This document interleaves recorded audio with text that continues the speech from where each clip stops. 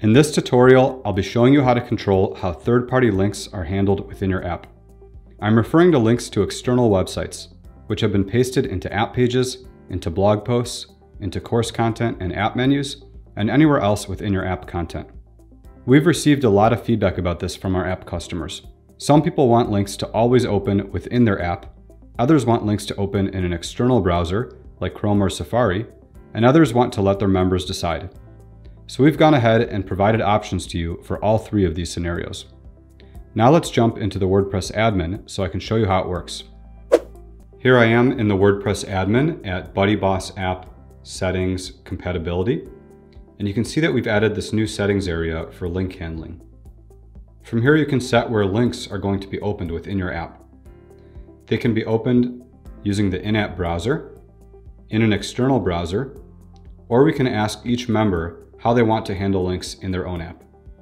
Let's go ahead and set it to in-app browser, and I'll click on Save Changes. And now let's go see how this looks in the app. And here I am in the app. Make sure to hard quit your app after making any changes to BuddyBoss app settings in the WordPress admin. And let's go ahead and tap this link to buddyboss.com. And as expected, the link automatically opened the web page using the in-app browser. This is a great option if you want to keep your members within your app at all times. All right, now let's change this option to external browser, and I'll click on Save Changes. And now let's go see how this looks in the app. Let's go ahead and tap the link again. And this time, you can see the link automatically opened up in Safari on my phone.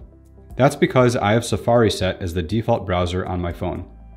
With this setting, all external links in the app are going to open for me in Safari. And then finally, let's change this option to Ask Member, and I'll click on Save Changes. And let's see how this looks in the app. Let's go ahead and tap the link again. And this time it is asking me where do I want to open the link? In an external browser or in the in-app browser. It's only going to ask me this the first time that I tap on a link in the app. After that, the app will remember my choice and I'll still be able to change my preference from the settings menu at any time. I'll go ahead and select in-app browser. And you can see it open the link in the in-app browser. Additionally, when using this option, we're adding this browser icon in the upper right of the in-app browser. Tapping it will let me view the content in a browser if I still want to. And we can go back. And then we can go into Settings. And you'll see this new menu has been added for web browser. From here, I can toggle between in-app browser and external browser. This new settings menu will only appear if you've selected Ask Member from the link handling options in WordPress. Let's switch it to external browser. And now, all links are going to open in an external browser for me when using my app. We know that many of you will be happy to see this new feature. This has been a highly requested feature, and we're really excited to provide these new options for you.